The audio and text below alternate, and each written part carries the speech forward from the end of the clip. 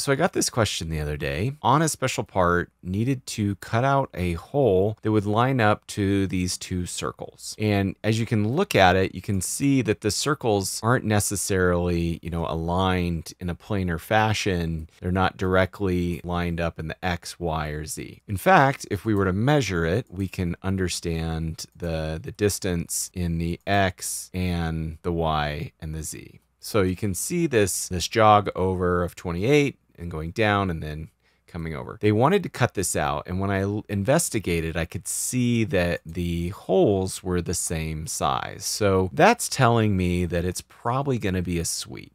The sweep handles the same cross section across a path really well. You can even adjust that profile. I've done that in some other videos, but it's not necessarily, we don't need to do a lofted cut because it's not like we're changing the shape of our cut dramatically. So the next question is, how do we sketch the path that goes from here to here? And do we in fact need the two circles? Well, you don't. You only need one circle for the profile, but having a point where you want the sweep to end is going to be very helpful. So we have a few options here when we want to create this curved path. We could create it on a planar face and then sketch the curve, or we could do it in a 3D sketch. Because I plan to 3D print this, I want to have a gradual curve between them. So I'm going to create a plane. And to do that, I could try first using maybe the 3 points, but I don't have 3 good reference points. I have these 2, and I'd like them to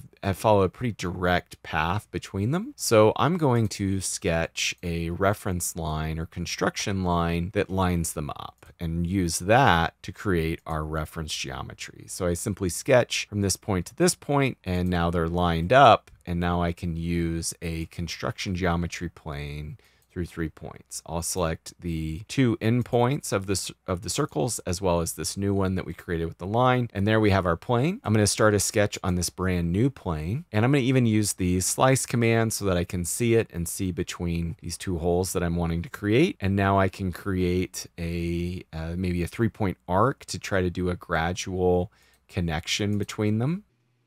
And so I can create this path for the cutting profile. I've connected the 2. I'll finish the sketch. And now I have these 2, and I'm going to use the sweep command, select this circle. It follows this path. I want to make sure that I'm going to do a cut. Now, one gotcha when I've done sweep cuts before, sometimes it leaves a little bit in this termination. Because it's finishing and staying perpendicular throughout, you can try toggling, but this is probably going to change the shape of your cut, which is not necessarily what I want. I want it to stay perpendicular, but I want it to complete or come through. You actually can drag the cutter to extend past so that it makes a nice complete cut. This sweep cut out, and then we can use our plane to do a cross section and investigate this and make sure that this design is what we were hoping to achieve. So I use this plane as our cutter. I'll flip it around, and now I can see this cross-sectional cutout coming at an angle in this curved path. And that looks good. Hey, if you're looking for detailed coaching in Fusion 360 on your own project, or just need some help with your learning journey, check out my link down below where you can book some time to discuss Fusion 360 together.